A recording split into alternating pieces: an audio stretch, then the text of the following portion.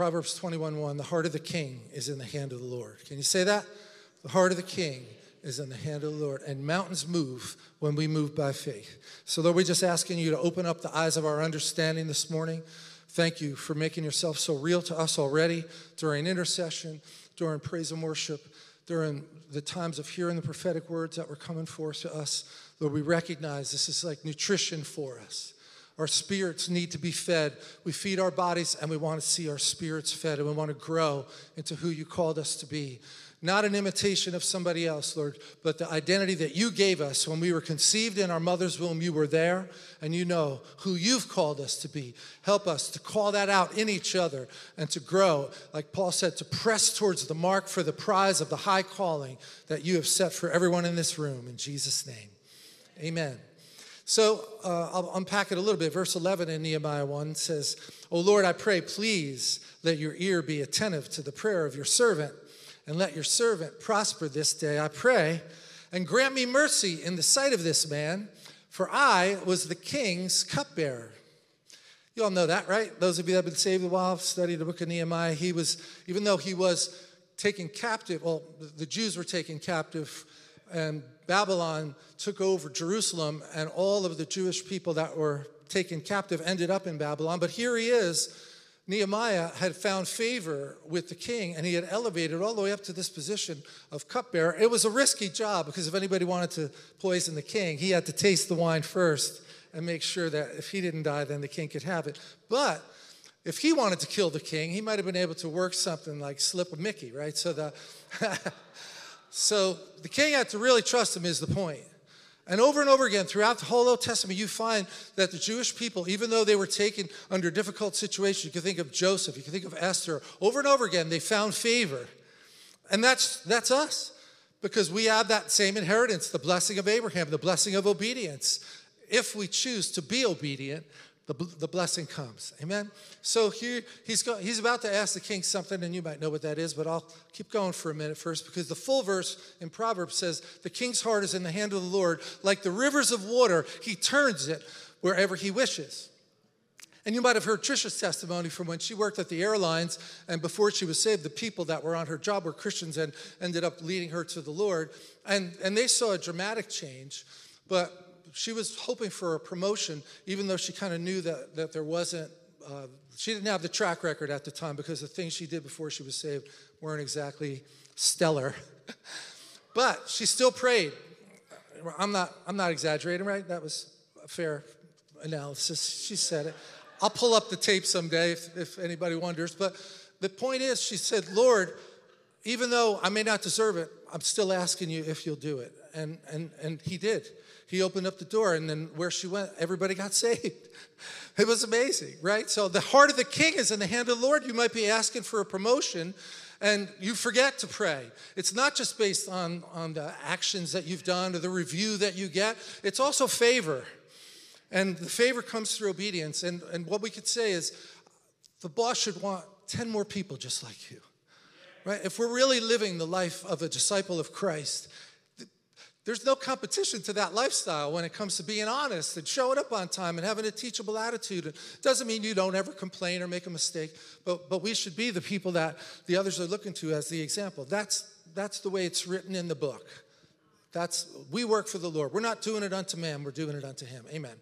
All right, you know that I still work, so I care about this stuff.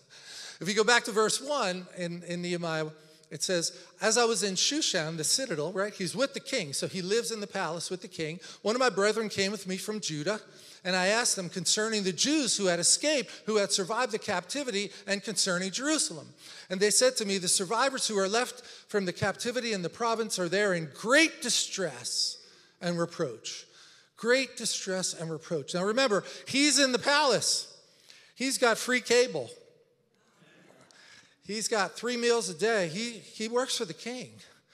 And we have to be careful in America that we don't think about our lives as being overly privileged, right? Even though we are, but we're called to help people. And like he doesn't have to inconvenience himself for anybody. He could just keep doing his job and he's going to be fine. But they said the wall of Jerusalem is also broken down and the gates are burned with fire. So it was when he heard these words, he said, "I sat down and wept and mourned for many days." Now, I did my own research on it. You could do it on your own too, but I don't even know that Nehemiah was ever even in Jerusalem up to this point. He was a Jew, but if you look at the dates and all of when the captivity happened, he was probably born in Babylon.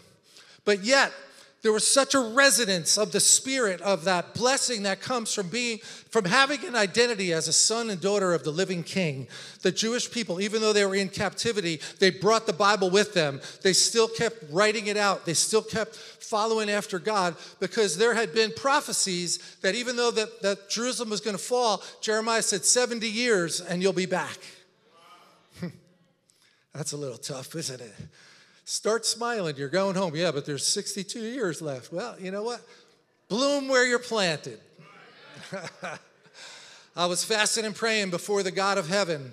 And then as he's fasting and praying, he remembers this verse from Deuteronomy. It's a bigger, longer prayer. I won't give you the whole prayer, but I will gather them from exile. This is the Lord speaking. I will gather them from exile and bring them to the place which I have chosen as a dwelling for my name, the city of Jerusalem. That was the place that God said, that's the city I love. That's where David went and established the capital. So I just wanted to give you a reason why all these names are up here, because there's probably more to the story than you might realize if you haven't looked into it. And the theme there is that mountains move when we move by faith, right? So what does that mean? That we can't be overwhelmed by the way the situation looks. We have to be confident that when we're hearing the voice of the Lord, he'll still find a way to weave us through all the landmines that look like they could blow up at any minute and still get us where we have to go. I can only do what he's asking me to do, but if I don't do that, then I'm making the decision to disobey, or I could be bound by fear and just not able to step into that next role. That's not meant to shame anyone, but we do have life and death in our midst, right? When people are dying at a clip of 100,000 people died of overdoses last year in America. Like insane amount of people, right? More people in 1 year died of overdoses than all the Vietnam War. How could that be? Well, people are desperately looking in the wrong places for the answers that they need, and we have the answers. So we should step through these opportunities that open.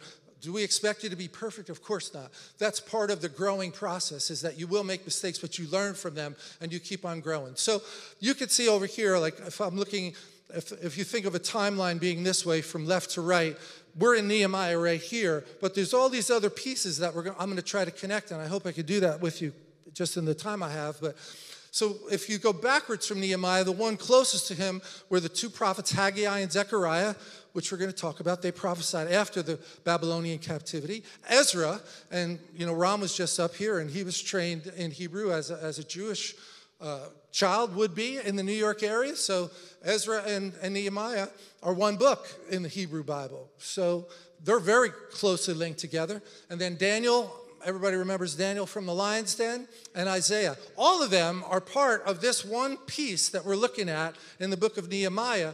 There's a history here of, I think, like a resonance of what happens when you know your identity. And you can't back down when you know who you are. Somebody say amen. So here he is, Daniel, he's a slave. He was literally taken from Jerusalem in handcuffs, right? In chains. He was one of the people that was in Jerusalem and got taken out.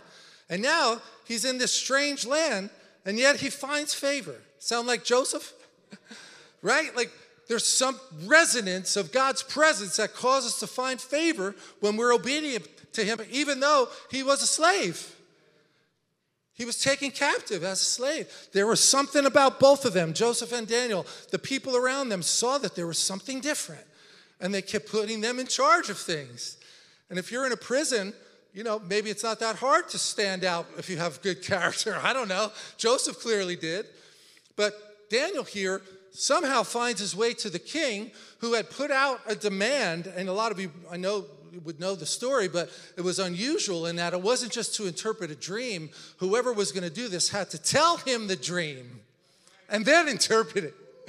Yeah, like, okay, you got till tomorrow morning. I'll give you a little extension. You come back tomorrow morning after you have a night to sleep on it. But if you don't tell it, you're dead in the morning. Think you could sleep that night? Like, wow, that's pretty good that he even fell asleep because he so trusted in the Lord. And while he was in that state, God gave him the answer. So he comes in verse 26, the king, this is King Nebuchadnezzar, the very one who had conquered Jerusalem. And he says, the king answered and said to Daniel, are you able to make known to me the dream which I have seen and its interpretation? And I love this answer because a lot of us would have said, maybe, what's it worth? You know, that's a little chip we get on our shoulder. It's not what he said.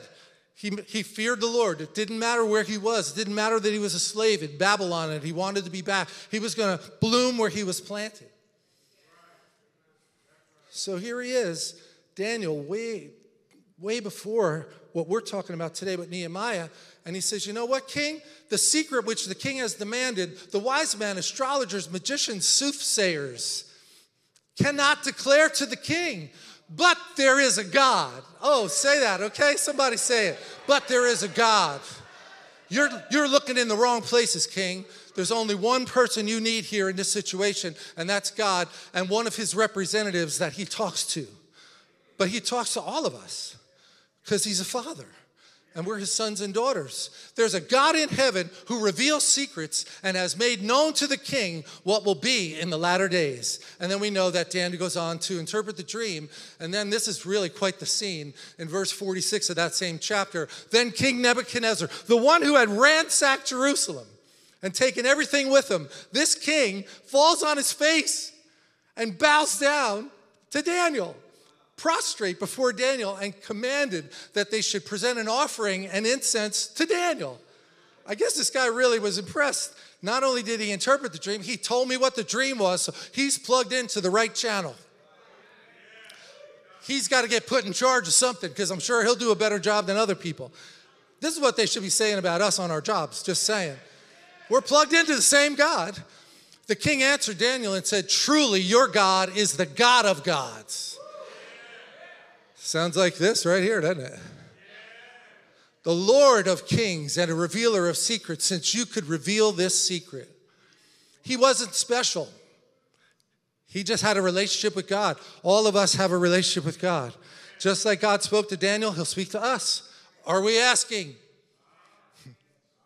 You have not, because you don't ask. Daniel 2:48. Then the king promoted Daniel and gave him many great gifts. No surprise. No surprise. Unless the Lord builds the house, you know how to finish it.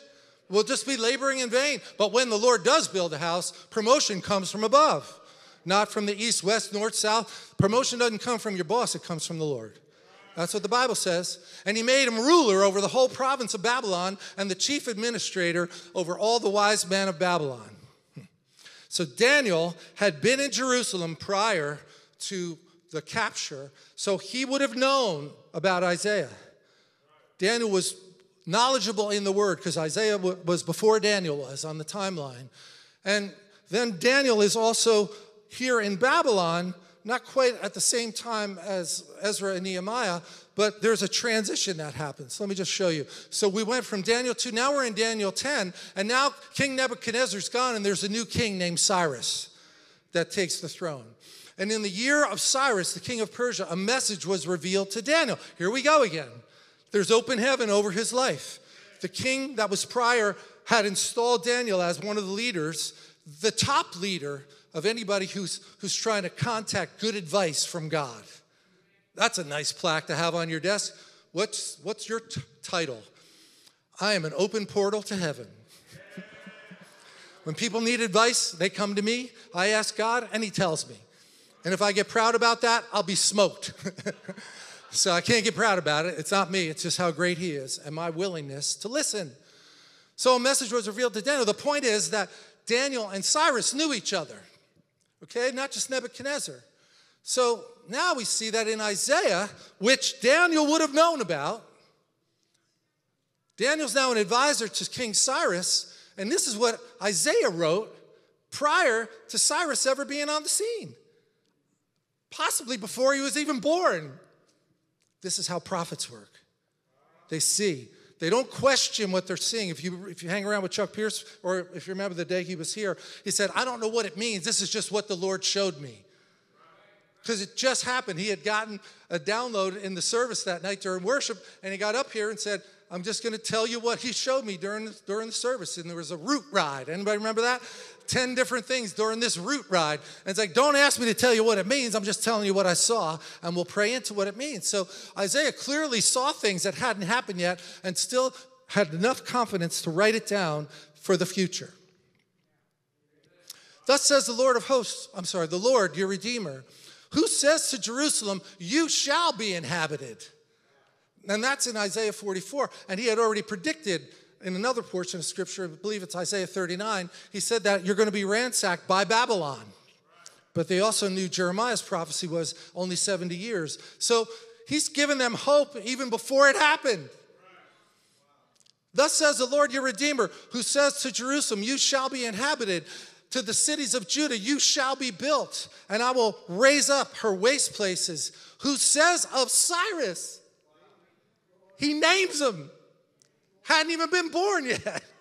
Who says of Cyrus, he's my shepherd, and he shall perform all my pleasure, saying to Jerusalem, you shall be built. And to the temple, your foundation shall be laid. And then the next chapter, thus says the Lord to his anointed, to Cyrus, whose right hand I have held, I will give you the treasures of the darkness. Let's claim that one for us. I will give you the treasures of darkness and hidden riches of secret places, that you may know that I, the Lord, who called you by name, even though you're not born yet, am the God of Israel. For Jacob, my servant's sake, and Israel, my elect, I've even called you by your name. I have named you, though you have not known me. I'm telling you, there's a heritage. There's a resonance of this Abrahamic covenant that travels through time. And if you're obedient, you get the blessings of that great cloud of witnesses that went before us. Just be obedient. That's what I'm saying. Like, you don't need a degree to be a Christian. Lots of missionaries go into places that people don't know how to read. That's why there's a whole ministry called Faith Comes by Hearing. Because all they can do is give them audio of the Bible. And they still get saved. I'm all in favor of reading. Don't get me wrong. But it's not required. Amazing, right? Look at how God is moving even before the thing happened. Even though Isaiah said, Babylon's going to take you down, you're going to be restored. And I even know who the guy is. He's not even alive yet. But I know who's going to get you out of it. And then God speaks through Ezra, right? So there's this period when Nehemiah is in the palace checking the wine for the king. But, he clearly had a position of honor and respect. And now Ezra and Nehemiah, like I said, is one book, but the way you would read it is Ezra first and then Nehemiah. Because Ezra came with a man named Zerubbabel. Anybody remember this? That was probably on your finalist list for your kids when you were thinking about naming your son. Zerubbabel. Oh, yeah, of course. But see, God uses who he chooses. Could you say that?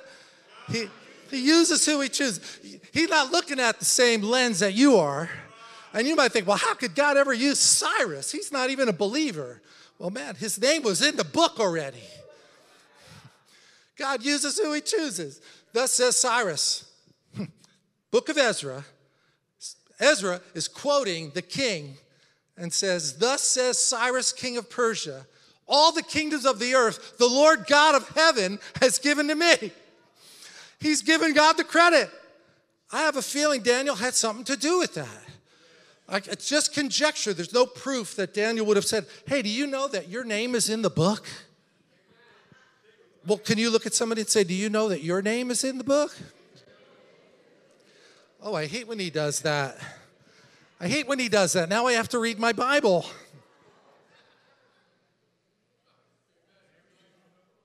It's hard to read the Bible. It's very convicting. All the kingdoms of the earth the Lord has given to me. He's given God the credit. He's a pagan king. And he has commanded me to build him a house at Jerusalem, which is in Judah. And then chapter 3 comes, rebuilding the altar in Jerusalem. And that's really important. Trish has been talking a lot about rebuilding the altar. We will have another speaker later in October who wrote a book about this, so I won't get into that right now. But in your own life, the prayer altar should have been something that was emphasized to you during this fast.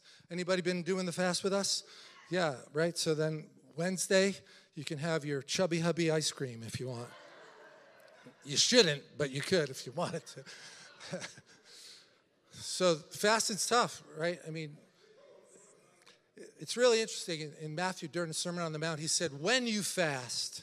He didn't say if you fast, right? Like, this isn't an optional thing. This is a part of our spiritual discipline. So another day's topic. But the first thing they knew to do before fixing the wall around Jerusalem and before fixing the houses was start at the altar. That's why we fell into slavery in the first place, because we turned our back on the altar. They started intermingling with all the other tribes. Solomon, with all his wisdom, that was a huge mistake. He had 700 concubines, sorry. I'm just saying, prophetically, 700. A man shall leave his mother and father and cling to his wife. That's singular. Not 700 concubines and 300 wives. Guess he had a little problem in that area.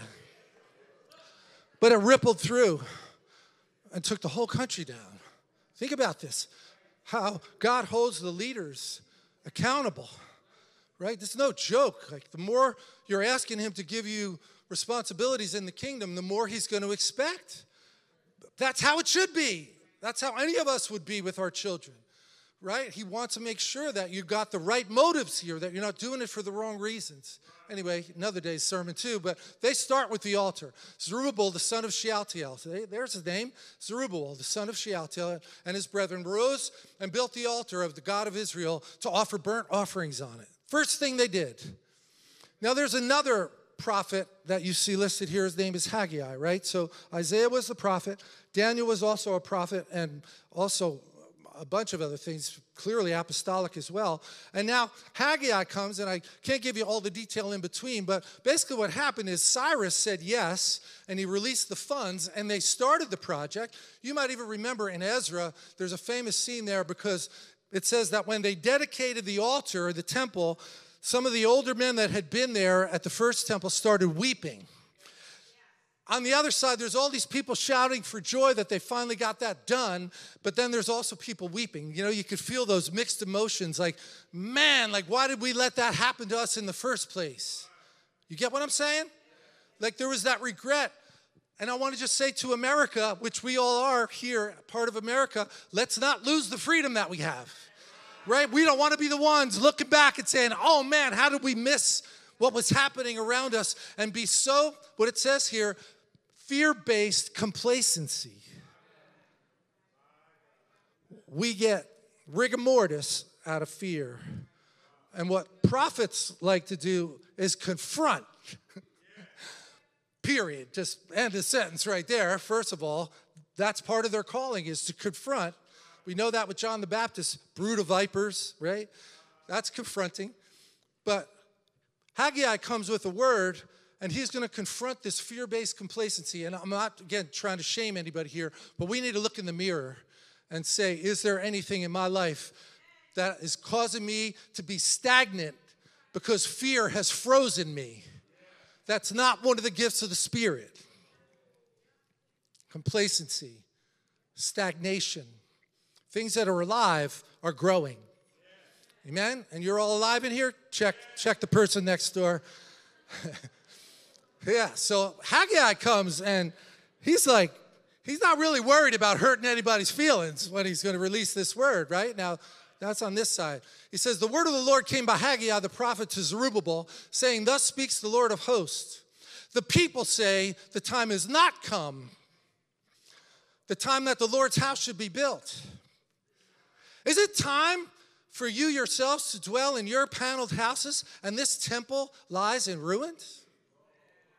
That's one of those rhetorical questions that you know the answer. No, that shouldn't be the time. But we've been frozen in fear-based complacency.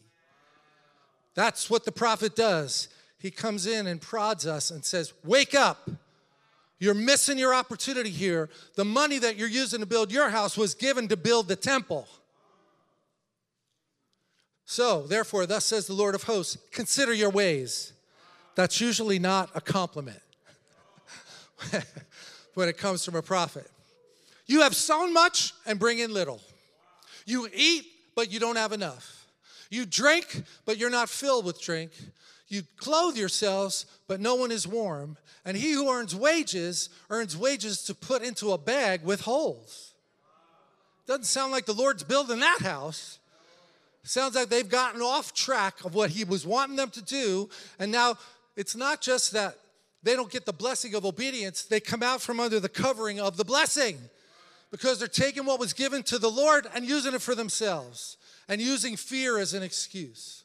And if you saw the movie, I've said it before, but if you saw the movie Sound of Freedom, the man is clearly a very heroic guy that the story is about. But his wife was the one that said, you know, we're going to have to stand before God someday. And if you think I'm going to stand there and know that you could have saved those children, but you took the easy way out and took your pension, I'd rather live in a tent. Husbands, ask your wives to listen to what I just said. I'd rather live in, sorry, just kidding. I'd rather live in a tent than have to stand before God and have to give an account that we took the easy way out when we knew those kids could have been saved. Man, I just want to watch another Netflix. I want to binge. I just want to watch another series. I want to be distracted and just forget about the responsibility. Well, let's just wake up. Say, no, there's an amazing opportunity all around us. The world has never been more hungry for the gospel than they are right now. All right, so God clearly is frustrating this situation because they have walked outside the blessing of obedience. They weren't doing what God asked them to do. And thus says the Lord of hosts, in case you didn't get it the first time, consider your ways. Just a few verses later. Go up to the mountains and bring wood and build the temple that I may take pleasure in it and be glorified, says the Lord. You looked for much, but indeed it came to little. And when you brought it home, I blew it away. Why, says the Lord of hosts? Because my house that is in ruins, while every one of you runs to your own home. Sounds like it could be the American church. Could be that we're happy in our little bubble here, but we don't get touched by the pain of the world. But we're supposed to be people who live in that intersection between heaven and earth. And God came into the middle of our pain and met us. So the church is supposed to get into the middle of the world's pain and meet them. And not call out the problem. Tell them there's an answer. There's good news here, right? You guys know that. Now here's this other prophet named Zechariah. And I quoted it a little bit earlier today. Just thought of the picture when we were praying in the Spirit about this wall of fire around the city. And that's not what this relates to, but he was alive at the same time that Zerubbabel was trying, Ezra and Zerubbabel were trying to get this foundation laid. And they did, but they stopped it because they were threatened by the local government. They were threatened by the opponents to say, you better stop or we're going to take you out. That's a summary, okay? And here comes Zechariah. And I know a lot of you are familiar with this verse that I'm about to read, but you might not know this is where it comes from. This is the word of the Lord to Zerubbabel. Now remember, Haggai just was warning them and saying, you've lost your way. You said you wanted to come back from Babylon. See, we got to remember that too, because not everybody that was offered to come back went back to Jerusalem. Because you can get so used to the slavery that you just shrug your shoulders and say, nah, I'm good here. I'll run the table, they would say in pool, right? I'm just going to spend the rest of my life here and figure it out. A known devil is better than an unknown devil. That's what they say. No. See, but there's a radical remnant that decided, we don't have it good here. We're not free. No, don't get used to slavery. But if you've been born into it, maybe it's harder to know what it might be like to be free. But I believe there's something in everybody's heart that wants it. They want freedom. They don't want to be bound by addiction. But the mountain's only going to move if we move. See, we don't just wait. We just do something. You take a step. When the priests were going to take that ark across the river, they had to take the first step into the water before the water stopped. Peter had to step out of the boat. The mountain moves if we move first. Amen? Not in foolishness. But here's what Zechariah is saying to Zerubbabel. Look, you know that you were given these funds, and this thing has ground to a halt, and the building has stopped, and the people are using it for their own good. You can't let yourself be intimidated by this, because it's not by might, it's not by power, but it's by my Spirit, says the Lord of hosts. You're not getting this thing done because of your good ideas. You represent the King. So stop looking at the opposition in the natural and just be obedient and do what he told you to do. Yeah, we say amen, but it's hard to do, isn't it? We just have to be honest and say, most of us have probably could think of times right now where we had an opportunity and we didn't do it and then we regretted it later, right? But that's okay. That's all part of the growing process. God loves us.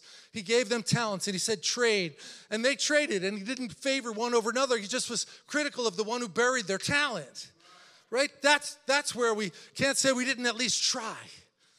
Fair enough? I'm starting to spit on the front row. That's a good sign. Wait a minute.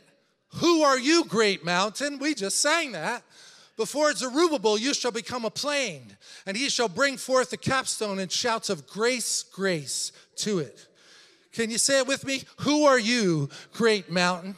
Before Zerubbabel, you shall become a plain. That's what we're supposed to see in the Spirit. Mountains move when we move by faith. Yes, there's intimidation coming. Zerubbabel had enough reasons that would have been listed, but they said they do this, they said they do that. They're like, well, which are you going to believe, God or these people? God sent us here. He provided. He predicted that Cyrus would be born even before he was born. You see what I'm saying? Like how this resonance of the history gives you confidence that if you're stepping out in something that you know is the Lord, it doesn't matter what the opposition is saying. Walk by faith, not by sight. And then we go back to, I'll come back to Nehemiah over here now, okay? Because remember, he broke down crying when he heard the condition of the children of Israel and that the walls were still broken down, the people were in great distress, and he's still in the palace, but now this is chapter 2. And I said, reckoning faith seizes the moment. And that word reckoning, if you have a finance background, that's what they used to say. Like we would say, did you balance your checkbook this month? Did you come to a reckoning, right? Both sides, in and out. Did you balance it? We have to do a reckoning. Give an account of your stewardship, is what it says in the New Testament when Jesus is talking. In fact, Potiphar said to Joseph, I don't even need to know the balance in the checkbook. I trust you so much, I don't even need to know. I know you would not cheat me because you fear the Lord. He didn't say it that way, but that was the message. Very convicting. These cloud of witness people are really sharp. So reckoning faith says, you know what? That's what Esther did. Maybe you're here for such a time as this.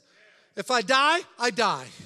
But nobody else is going to have the opportunity that I have right now. And if the king's in a bad mood and he takes me out, God had already said through Mordecai, you don't have to do this, but if you don't, God will raise somebody else to do it.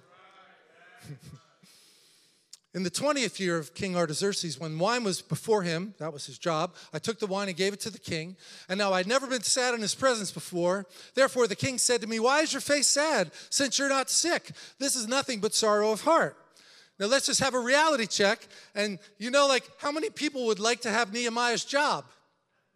Right? So one of the requirements on the job description is you have to stay happy because you got it really good, bud. You got it good. You live in the palace. You got free cable. You get good food. There's a lot of people that would like this. So if you come in sad, you get fired. Or maybe you put some poison in my cup. Because I've never seen you sad before. And then it says, I became dreadfully afraid, Nehemiah said. I said to the king, may the king live forever. No poison in the wine. Why should my face not be sad when the city, the place of my father's tombs, lies waste and its gates are burned with fire? That took some courage. Because all of a sudden now a slave is saying, like, what are you saying, that I'm not getting the job done? Because the project had started. So the king could have been threatened. And then the king said, what do you request? So there's a little spark. Okay, he hasn't killed me yet. My head is still attached. Cool. Verse 5, so I prayed to the God of heaven. Good idea. I prayed. You're seeing this window open, the first thing you do, you don't blurt anything out, you just pray, okay? I want to miss the landmines, Lord. Show me where to go. Lead me not into temptation right now. Deliver me from evil, and let me say what you want me to say right now. And I said to the king, if it pleases the king, and if your servant has found favor in your sight, I ask that you send me to Judah, to the city of my father's tombs, that I may rebuild it. Whew. There, I said it. Tell me no, kill me, like Esther. If he holds out his scepter, I'm good. If not, nice knowing you. I think that it could have been that way here. And then the king said to me, the queen, also sitting beside him, nice little parenthetical statement, how long will your journey be? And he's like, yes. That means yes. I'm taking it as a yes. How long will your journey be, and when will you return? So it pleased the king to send me. And I set him a time when I return. And furthermore, I said to the king, if it pleases the king, and I'm not listed it here, but basically, I want letters to the governors. I want a letter to the guy that runs the forest so I can get as much timber as I need. I need carpenters. And by the way, give me the money to build my own house while I'm there, because I'm going to need a house to live in too. That's what an apostolic person does. He already planned on getting a yes answer, and he knew what to ask for. Amen. 2 Chronicles said, God responds to the prayers of faith. For the eyes of the Lord run to and fro throughout the whole earth. Anybody know this verse? What's the rest of it? To show himself strong on behalf of those whose heart is loyal to him. I could just see that, right? Like binoculars, and God's looking, and he goes to Shushan, and he sees Nehemiah weeping and praying and fasting and calling out to God. What can I do about this? I don't want to stay in the palace. I'm willing to go back there and let this thing proceed. But I'm going to need a lot of favor, Lord, can you? The eyes of the Lord run to and fro throughout the whole earth to show himself strong on behalf of those whose heart is loyal to him. Got any loyal hearts in the room? Okay, good. Just checking. So here's a name of God that you might know, and I'm going to tie it into Romans chapter 8. The heart-searching Father God. See, we could have gotten that name from 2 Chronicles 16. He's shown himself strong on behalf of those whose heart is loyal to him. He looks at our heart. Search my heart, O God. Reveal if there be anything in me that doesn't belong there. I don't want it in there. That's a brave prayer, because he'll show you. In verse 19, you might not see the connection yet, but hopefully you will. Creation itself is on tiptoe with expectation, eagerly awaiting the moment when God's children will be revealed. You're telling me that creation is waiting? Yes, because when Adam and Eve sinned in the garden, death came to creation too. And creation is not New Age, okay? I'm just reading you the Bible here. Creation is not a person, but it's alive. And it was made by God. So it's like the whole universe is waiting, what I said, for you and me to start moving by faith to move the mountains that are stopping all the sin from happening in our region. We know that the entire creation is groaning and going through labor pains together up until the present time. And we too, who have the first fruits of the Spirit's life within us, are groaning within ourselves as we eagerly await our adoption, the redemption of our body. And I don't know what's causing you to groan right now, but for me, it's what's happening to the children in the schools. And this really perverse curriculum that was illegal when I was that age is now being presented with my tax dollars. You know, that's not okay. It's never going to be okay to me. So that's my groaning. Like, what can I do to make a difference on that particular topic? Because that's what he highlighted for me. Doesn't mean that it has to be what he highlights for you. But somewhere the church said it's not okay for Christians to be involved in politics. That was a lie from the pit of hell. Sorry, it just was. We're not going to be involved in our communities and run for school board? Like, of course we should. Anyway, that's under the bridge. But verse 26 says, in faith-filled hope, the Spirit comes alongside and helps us in our weakness. Man, that's worth thinking about. Faith-filled hope. Nehemiah goes before the king. Faith-filled hope. Daniel is able to sleep knowing that he's going to die tomorrow if he can't interpret the dream. First of all, figure out what the dream was. That's a pretty tall order. Nope. Faith-filled hope. That's what Christians in the early days, if you read historians, that was one of the major things that was different about the Christians, is that they had hope, and the pagans didn't. The Spirit comes alongside and helps us in our weakness. We don't know what to pray for as we ought to. But that same Spirit pleads on our behalf with groanings too deep for words. The searcher of the hearts knows what the Spirit is thinking. The Father knows what the Spirit is doing inside of us. You all know you have Holy Spirit inside you, right? And that they speak the same language.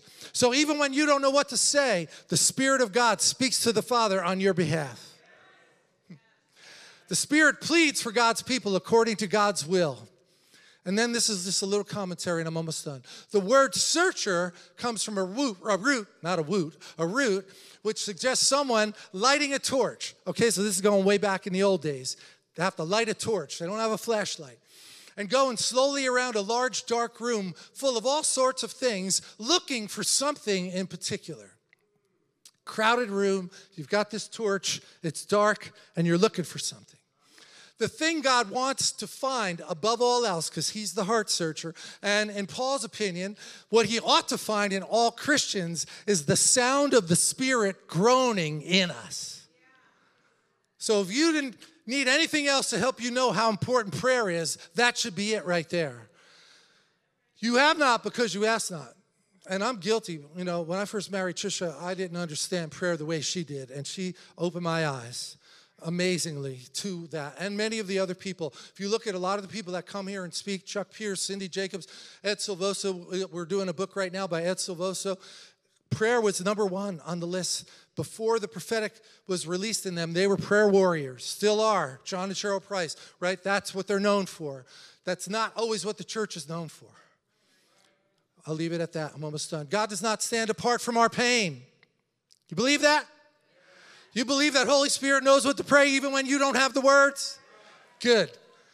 He comes to dwell in the middle of our pain, in the person and the power of the Spirit. Precisely at the point when we are struggling to pray, the Spirit is most obviously at work. We may lack the words, but the searcher of the hearts is continually in communion with the Spirit that dwells in the hearts of his people. That would be all of us. Make no mistake, it says in Galatians 6:7, God can't be mocked. We can't complain that we don't have life the way we want it to if we haven't also sown the seed of prayer. Like, where's the burden? Nehemiah did not have to leave that palace. He had it really good, but he had a burden. God put a burden on his heart. That doesn't mean we all have the same burden. But to have none makes it seem like we're bound by that fear that freezes us. Complacency, fear-based complacency. I might lose my job. I mean, I had to give somebody another vaccine exemption this week. Anyway, I'll leave that one for another time. Make no mistake, God can't be mocked. What you give is what you get. What you sow, you harvest. Are you even asking Holy Spirit to show you what to do every day? He's in there, but he doesn't force his way on you. You've got to access what's already in you and the word. Those who sow seeds in their flesh will harvest destruction from their sinful nature. Wait a minute, though. I thought when I'm Christian, that old nature died. What's your answer? Paul must have been making a mistake here. They could still be reaping seeds of destruction from their sinful nature. Well, the sinful nature tries to resurrect itself too. You could kill it, but it still tries to resurrect itself. But God, amen? But God, I know I'm going long. I'm almost done. Those who sow seeds in the Spirit shall harvest everlasting life from the Spirit. This is what I really wanted to get to. We can stand.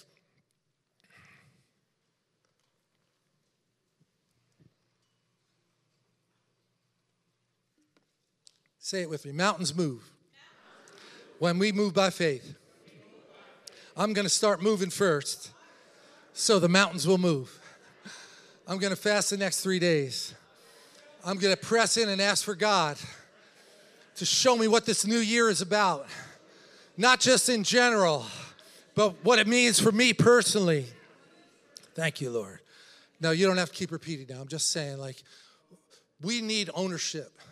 We can't ride the coattails of other people. We can admire people in the kingdom, and we should, but at the end of the day, you're only standing in front of that seat before God by yourself. right? So it's up to me to be the one who's intense enough about this to want to care, to make a difference. And we do. And I love what it says here. May we never tire of doing what is good and right before our Lord. You know, that's not easy, is it? Sometimes we get out of balance, but he's really helping us with this underline here. May we never tire of doing what is good and right before the Lord, because in his season, we shall bring in a great harvest if we can just what?